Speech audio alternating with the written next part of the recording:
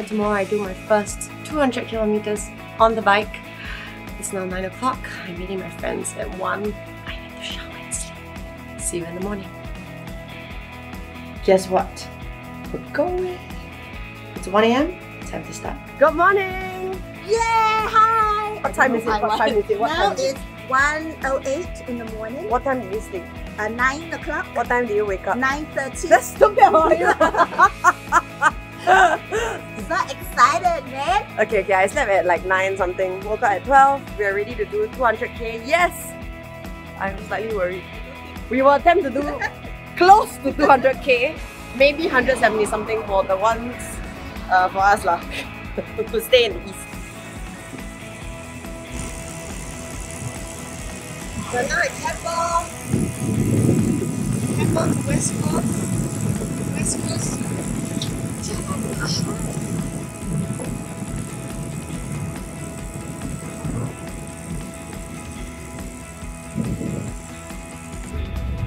Only 20 km in. And we are eating. A bit fail, but yeah.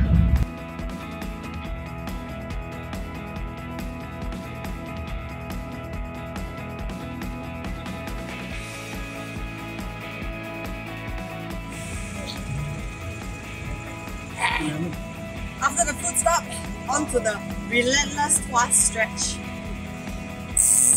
We are down to the last 20 lampposts and counting. This is 17, so actually that's less than 10 meters. Ah! Alright, last 20 meters!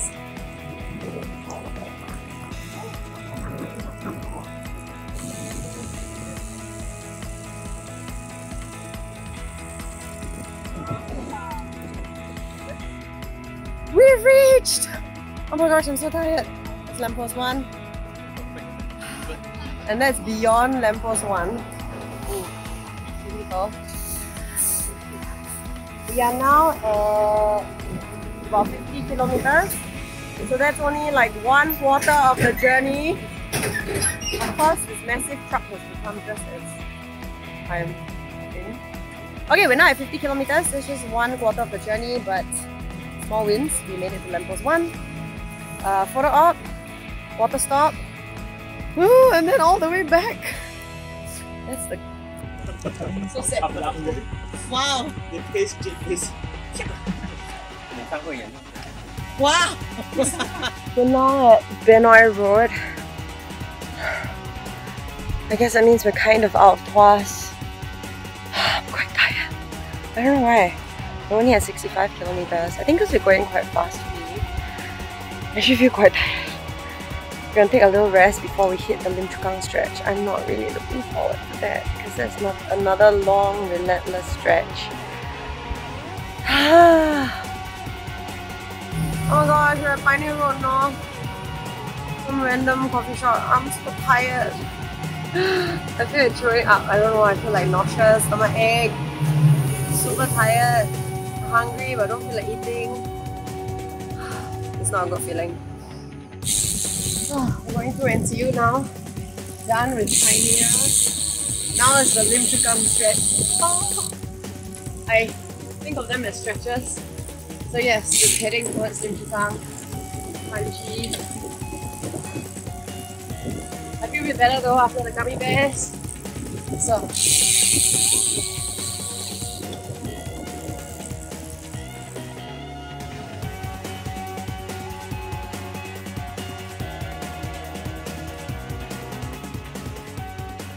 we are at Woodlands and I'm feeling a little bit better.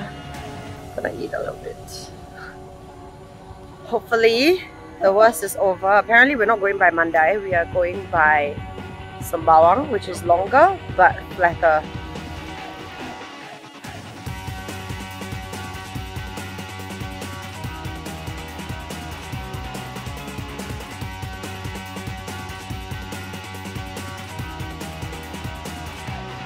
Okay, so we've stopped at Sembawang Park to watch the sunrise. To be honest, I'm pretty knackered. I'm not even sure I can really appreciate the sunrise right now. I'm now at 100 kilometers. I just saw most of the sunrise on the way here, which is nice. The bad news is it's only gonna get hotter from here, so thumbs up. The arm sleeves have come out.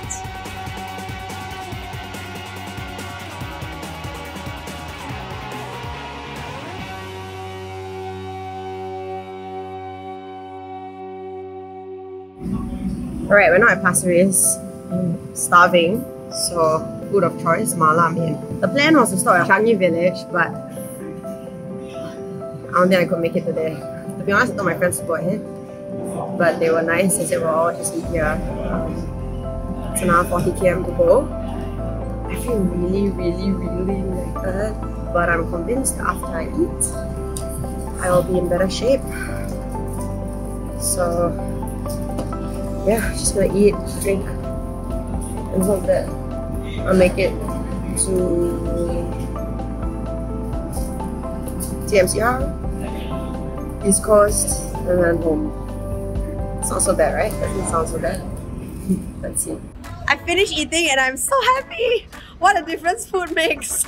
I am ready to conquer TMCR.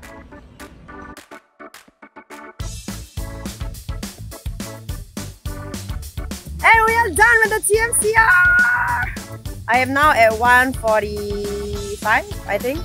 So that's just another 15 kilometers to a century ride.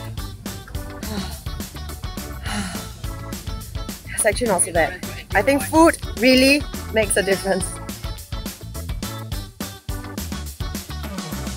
Okay, I just wanted to say I reached 160! Century ride!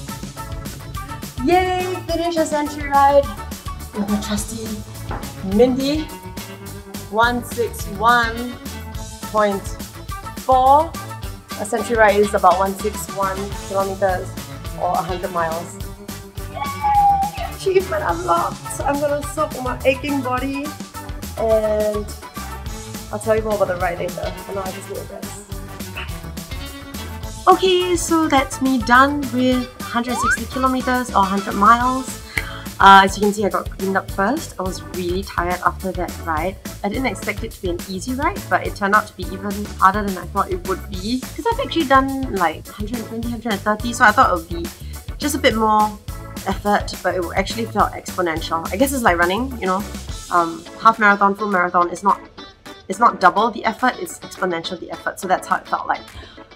A few thoughts. Number one is I'm not gonna have anything with dairy first thing in the morning. Usually I don't, but that day I decided to have a protein shake just because I thought it would give me extra energy. Bad idea, had the rumbles.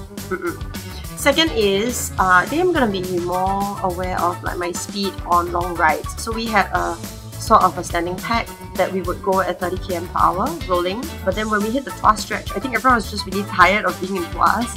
So we kind of went faster than 30 km per hour, and I think that didn't help. I think my body is just a sort that needs a constant pace, and 30 is very comfortable, but above that, you know, to push for such a long distance, I think that wore me out. So at the end of class, I was actually a bit more tired than I should have been, and that was just 1/3 into the ride. The other thing is, I took this as the second ride with cleats, and I think that didn't help. I think that contributed to the tiredness because every time we would stop at a red light and my friends would move off, a lot of times I wouldn't be able to clip in. So I'll be panicking and then I'll be lagging behind, and then I have to kind of speed up and sprint to catch up to them, and that just was not helping the pacing at all. So I just got really tired. And the final thing and a good tip is never underestimate two things. One is the power of good food and salt, and the other is the power of good company. Right, so at Loyang, at the 120 kilometer mark with about 40 kilometers to go, I was really tired, but I kind of stopped to take a break. My friends were very encouraging and encouraged me to eat, and I ate a bowl of noodles, and it was like magic noodles. I think it was a combination of much needed carbohydrates, plus maybe much needed salt, because I drank most of the soup, and I don't really like drinking isotonic when I'm on the road, which probably is not a good idea, because after a bit of salt and the carbo, I suddenly had so much more energy, and my friends were also really encouraging, and that really helps, because if I were doing this alone, I tell you I would have given up. By Loyang, I was ready to give up. It's just that they didn't let me give up. Okay, so those were my learning points. Otherwise, it was a really, I would say, fun ride, although Although when I look back, I'm like, whoa, I need to take a bit of a break from long rides for now. Drop me a line in the comment box below. Let me know if you'd like to see more such cycling videos. Please give this a thumbs up, it will help me very much. And let me know what's the longest distance you've ever ridden. Also give me comments and suggestions on routes I should try. I still consider myself a very beginner cyclist, although this was like a really quick initiation into cleats because now I feel a lot more confident on them. Alright, that's all from me. I'll catch up with you on Facebook and on Instagram. Bye! And see you on the road.